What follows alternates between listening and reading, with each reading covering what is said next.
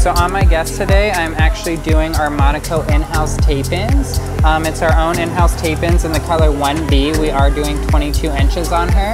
Tapes are a little bit more easier to maintain.